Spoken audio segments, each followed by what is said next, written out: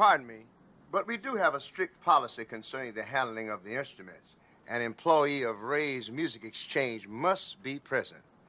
Now, may I help you? Ray, it's me, Joliet Jake. I once rented some column speakers from you for my band, the Blues Brothers. Hey, Ray, it's me, Murph, of Murph and the Magic Tones, with thick red shag. Oh, right.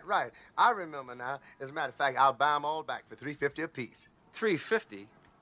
I paid $800 each not 6 months ago. Well, you know depreciation, man. Breaks my heart. Boy, that young going bad. Tell me a little about this electric piano, Ray. Ah, you have a good eye, my man. That's the best in the city of Chicago. How much? $2,000 and it's yours. You can take it home with you. As a matter of fact, I'll throw in the black keys for free.